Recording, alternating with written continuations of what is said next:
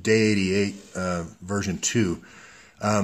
So everyone knows I have invited Braverman to go down with me to review these USAID projects in this interim Haiti Relief Commission, so we can kind of look and see how the money was spent. I have reason to believe that this Osprey Global is currently about ready to stage another one of these in Haiti. I'm going to just say it. I put information together and storyboard it together and look for patterns. I just had a long conversation with Cy Hirsch, and great, obviously print journalist and so forth. And he basically said, "Look, I rely on inside sources. I don't do this, put external sources together and try to connect the dots." He said, "You're more like a Peter Dale Scott." And I said, "Oh, that's funny. I put Peter Dale Scott on the first slide the first day, and he's been on ever since." So, we have to bring in these folks like Cy Hirsch who have these contacts inside the CIA and FBI. I told him about my informal feedback network, where I put out 20% working theory every day, and it's kind of this accretive process, this iterative process, kind of homing in toward the truth from the sources and citations I get back. Some of those are breadcrumbs from people in the intelligence community and the FBI. So, having said that, I'll explain why I think Haiti is about ready to be partitioned like South Sudan was, or an outright coup like Honduras was in the Hillary administration. So with no further ado, I'll just go on to what I believe the plan is going to be. I think it's to partition Haiti into three pieces. There's the north, where all the USAID investment's going. There's the middle, which is going to be this kind of no man's land. It's where you're going to have people from the Dominican Republic, 150,000. I don't know how many of those are going to be Contras or whatever they're going to be called, Muslim Brotherhood or La Raza or whatever. But there's this group of Haitians that have exiles that have been training. And it's the Z-Big thing. That land over there should be yours. I think they're going to promise some land here in the center, and they're going to organize a coup. And I think they're expecting a large action in this area, Mirabalais, because there's this only one kind of Mirabalais, by the way in French, means sweeping the targets together, like funneling all the targets.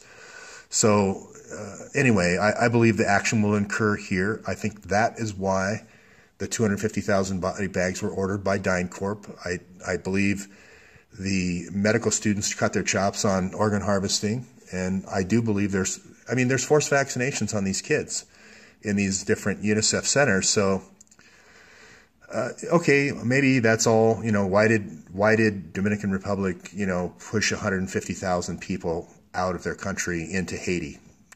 Why the body bags? Maybe all those are a little bit extreme. But then I see this guy, Bill Swing, who was the ambassador to Haiti under Bill Clinton. He's Dr. Death. He's known for these swings, literally. I don't think that's his real name, but he's known for these swings of populations to, he's in the migration. This is a migration association, OIM. The last time I remember Bill Swing, it was 6 million dead in the Congo. And that was for a mineral play there. I believe it was, can't believe it was the Joe Wilson one. I think it was uranium or some precious metal in the Congo. So this is the Congo all over again.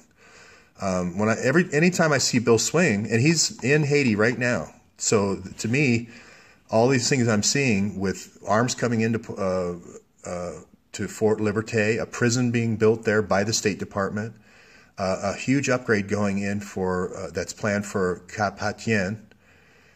This is a blow up here of this area right here of the north. This is being solidified. This is going to be where the war is fought, here in the central, or right here between Port-au-Prince and Mirabalais. And I think Haiti's going to be partitioned north and south, just like South Sudan. And you say, well, could that be without the president, without Trump? Well, this exact same thing happened in Guatemala in 1954 with the Dulles brothers. They did the overthrow of Arbenz without, and basically told Eisenhower about it afterward. Mr. President, only one person died. Well, I don't know. I think 54 died, but, they basically let him know that we had a great revolution. When has Hillary ever done that? Honduras, 2009. they ran the whole Honduran coup and let Obama know basically the day before, let Dennis Ross know the day before. Dennis Ross left the State Department, and so did Richard Holbrooke. Well, he got reassigned. So I don't know how else to say it other than whenever I see him, Dr. Death, I say there's going to be a revolution. When has this ever happened before? Well, yeah, it sure did happen. 2011. General Grange right there, Tyler Drumheller, Osprey Global. She manages the port of Norfolk right now. That'd be a great place to ship weapons out of to arm. This is zero footprint all over again. Here he is asking for the plans of Sudan. That was from Tyler Drumheller, that was the plan to partition Sudan. You take the half of the resources and then you call it a civil war. This is just Pug Winokur over and over again. You use these police forces, you use DynCorp to train these mercenary forces to then go into the country. And then once they get there, you reward them with this kind of thing, with sex trafficking, and you let them do organ harvesting for money to pay for the operation. Again, if this isn't the case, then what the heck are you doing at the Boston bombing? Or else I've got it all wrong, and these aren't the two same people. This is where Monica Petersen's teacher. This is the one where we won't release her master's thesis. Again, I'm not trying to go after Steve Feinberg, the owner of DynCorp, but if you look at the citations, there's 50 that they call G4S the chaos company. Wherever they go, there's chaos. Here's the guy who financed Arkansas, did the money laundering for the Arkansas Development Fund, who also did all the money laundering for the operations in Europe, and he did the cover-up for the Citibank, for the bailout, for the crash, for the recession crash.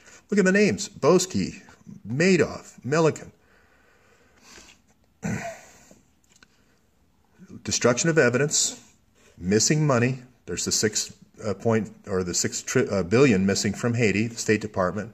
All the destroyed documents, same repeating pattern. These are the 93 destroyed documents.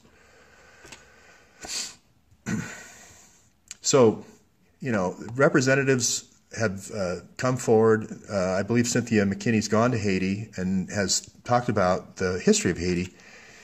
People had said, "Oh, well, you're jumping on, an old thing with Haiti being kind of like ever since Tuskegee closed down, Haiti's been kind of the test lab for the American pharmaceutical industry." Well, add to the list another thing with the micro loan sharking. I think when I say this, 10 things come back. When I said that organ harvesting, 10 referrals came back of sources and citations proving the point that this is exactly what's going on. I'd love to see this master's thesis now. I think she nailed it. Like I said, all the investment in the north, no man's land in the middle, let the people suffer in the south, do the kidneys, put the insurgents in here, put the 150,000 insurgents, the trained insurgents in here in Port-au-Prince, take down this. Here's exactly what I think is going to happen. They're going to put in this new guy, can't remember his name. They're going to ratify, he had 6%, the new guy, had 6% of the exit polls and supposedly won by 90% of the vote. This doesn't seem real to me. A November 20th election, and they have to bring the parliament back in and ratify the parliament on February the 7th.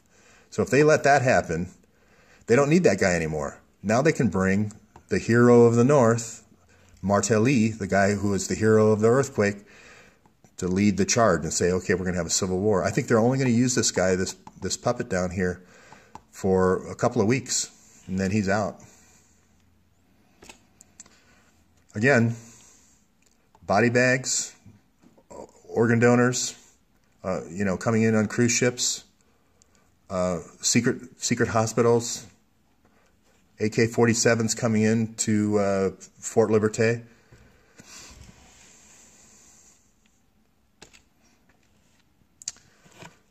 This Cap Haitien that I focused on earlier, I've received documents that said there's going to be a massive new port here in Cap Haitien. I believe they're also doing geotunneling or tunneling mining, where they just start in one and they just drill a tunnel all the way through the mountain. I believe there's going to be a geo mining operation right there. New university, all the investment up there in that north. The more I get into this, the more proof comes back. More sources have come back for both of these things that I've mentioned. Keep these sources coming, because what happens is when I talk to people on the radio or I talk to Cy Hirsch or whatever, I send them my sources and say, look, I'm not the first person. There's 10 journalists that said it. I could do the same. I could do, oh, by the way, Trello is a good collaborative thing, because I got hacked pretty bad. Now a couple of other people in the group are getting hacked. Trello is a way of taking associations like this. Like, let's say this is a brownstone association, putting it all together in a storyboard, and this becomes a card in Trello. So then all these citations, the hundreds of citations that go with brownstones, you know, like Craig Spence and DC Madam, and, you know, the one they ran in, you know, Scientology in LA, and the one they ran in Boulder. They all travel like it's like object oriented. All the citations travel with the slide, and then you can sort the cards easily, and people can see the relationships a lot easier. So what I'd like to do is, I've been doing all the storyboarding myself, but I'd like other people to start doing storyboards, sort of like movies. You know, Tom Hanks was in this one, and then in this one. So like by movie, each one of these operations is like a movie, and then we'll have the cast of characters, and it's easier to then say, tell me all the movies Tom Hanks was in, and you can search it and go here, here, here, here, here, here, and here. Like DynCorp. How many coups was DynCorp involved in? Here, here, here, here, here, here, here. How many times did they get caught doing sexual trafficking? Here, here, here, here, here, here, and here. So that's where I want to get to. So it's at a glance easy to prove connections rather than having to do a whole bunch of research and citations and click a bunch of links. I guess that's the easiest way to say that. How am I doing on time? So, okay, so I'll finish off with this. The FBI did put out a whole bunch of documents, and they were all redacted. The only thing that wasn't agents' names, everything. It was, hello, Mr. redacted. I mean, it was comical. It was 99% redacted.